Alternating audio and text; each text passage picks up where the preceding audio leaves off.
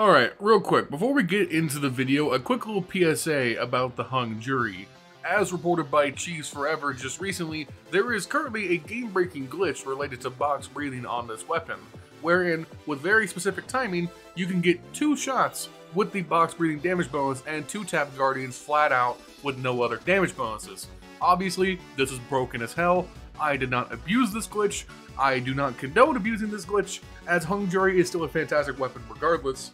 But this glitch is out in the wild. You are free to do whatever you want in this game. I will also direct you to Cheese Forever's video to understand the glitch further. Hopefully the weapon doesn't get disabled because of this, because it's one of my favorite primaries in the game and I wholeheartedly recommend it. But yeah, that exists. Let's get into the video. Alright, my name is Lionhearts. Welcome back to the Crucible Brothers, and today, yes, we're going to be talking about hung jury and a little bit more about the 180 RPM scout rifles as sort of our second part to our earlier video on the 150 scout rifles, as we are currently in the middle of what I will now officially dub the Scout Rifle Renaissance, because I can.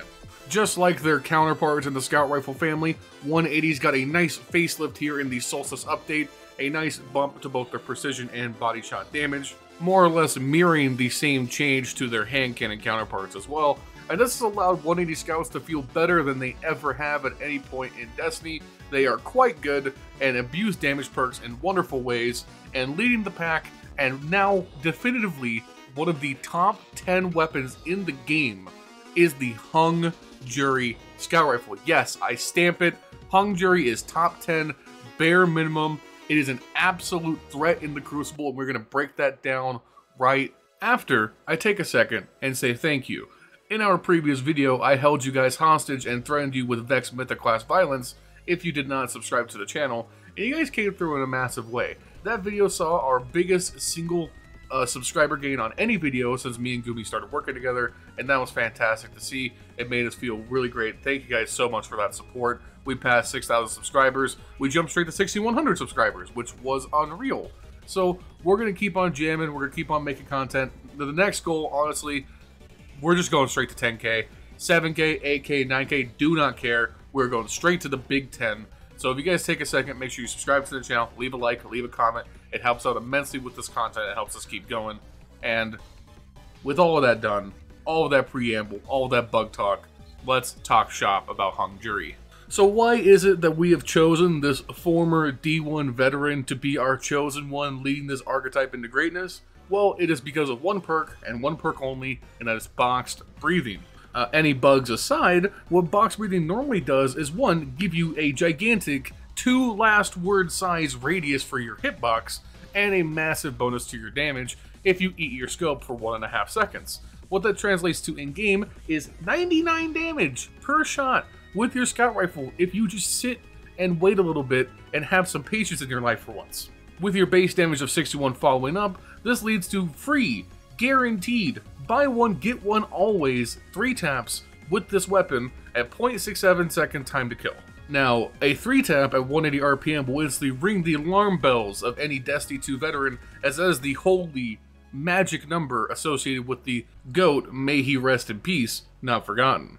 0.67 really is this magic number in Destiny. If you can achieve a 0.67 time to kill, you are ahead of the pack. You are beating hand cannons, you're beating auto rifles, SMGs, you're beating most pulse rifles.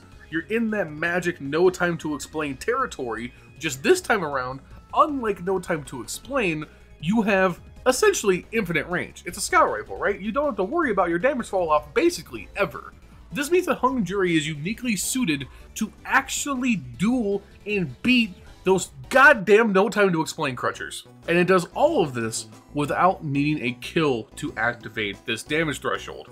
You see, there is another option here. A equally recommendable scout rifle you could chase is the Vault of Glass exclusive Vision of Confluence. Vision of Confluence is the current only available 180 scout in the game that gets kill clip. And again, we're essentially seeing the duality of 2 playstyles. Do you want to have the slower base time to kill and the reliability of kill clip, or the different playstyle that restricts you to playing around box breathing, but instant access to one of the fastest time to kills in the game with hung jury? Well, to be honest, for pretty much every single scenario, if you're just a regular player, You can pick and choose here. You can use either. If you have a Vision of Confluence but don't have a Hung Jury, then use the Vision of Confluence, especially because Hung Jury is no longer available. So unless you had the mad foresight to keep one from the previous seasons like I did, you're kind of out of luck. You don't have access to this extreme amount of power right now.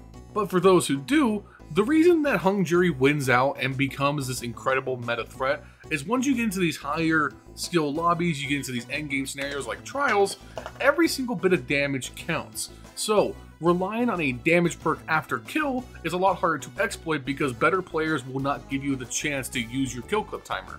You need further aggression after the fact, which is harder to make happen with a scout rifle. However, with Hung Jury, you can sit back and guarantee you're going to get the benefit of your damage as long as you can eat your scope for that 1.5 seconds.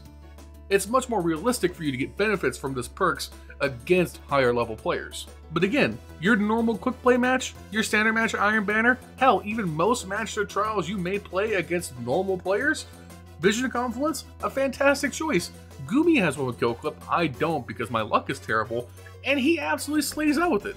It's like the difference between, say, like a Frenzy Survivor's Epitaph and a Kill Clip Survivor's Epitaph to make a 180 hand cannon comparison.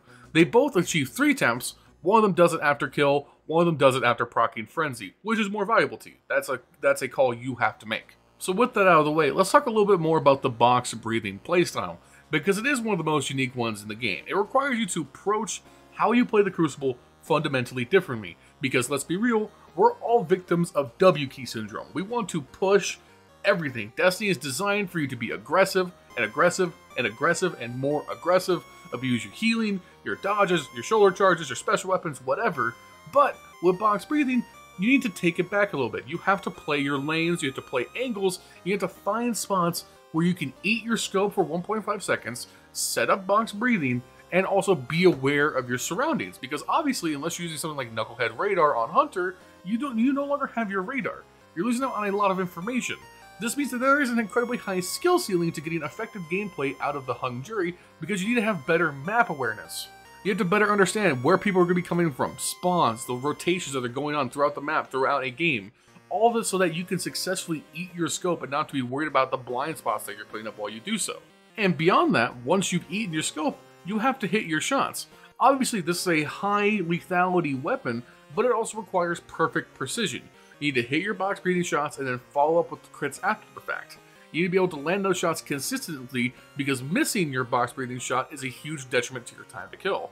So while this definitely is one of the highest skill playstyles in the game in my opinion, there is still a lot going for you though. Again, box breathing when procced gives you giga aim assist, even on mouse and keyboard.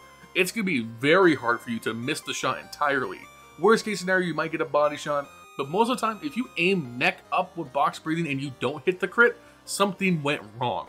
You pair that up with good supporting perks like Rapid Hit and like Full Auto Retrofit as a mod, which is my favorite way to build out this weapon, and you have an insane amount of reliability once you start practicing the playstyle. The biggest #1 natural predator to this playstyle though is overly aggressive enemies. If they don't allow you the space to own the lanes, then you're going to have a hard time. Another big problem is snipers eating your flinch and sniping you back, and of course, the fact that Hung Jury with its overall lower stability, even with Rapid Hit, does not take flinch very well. Sometimes you will get flinched off your follow-up shots after box breathing, and that can be absolute pain incarnate. To wrap up this video, I want to make a comparison. In our previous Scout Rifle Sojourn, we talked about the transfiguration with Kill Clip Rampage, and how it quickly became one of my favorite weapons of all time because of its insanely high top-end potential, where once you proc your damage perks, you're 2-tapping at 150 RPM with this insane, game-breaking lethal time to kill. That weapon is very much boom or bust. When you compare it to Hung Jury is incredibly consistent once you understand the playstyle. You know what to expect from your box breathing, you know that you could get this consistent, insanely lethal time to kill, much in the way that No Time to Explain gets away with it.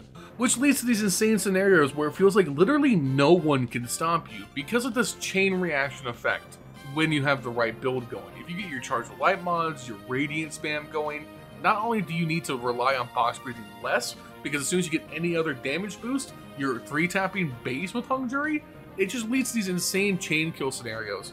It just feels so lane dominant in a way that I haven't experienced with really any other weapon ever in the game.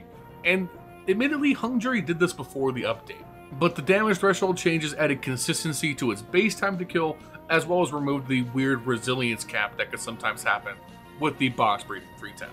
So I would highly recommend it. If you have one in the vault, try it out. If not, Vision of Confluence, Vault of Glass, Kill Clip, it cannot steer you wrong. It's a great alternative. And keep an eye out. If we get a craftable 180 Scout with enhanced box breathing, that will be a top 5 weapon in the game, no cap. Anyways, if you guys like this video, make sure you leave a like, make sure you leave a comment. Let me know if you've tried out Scout Rifle since the update.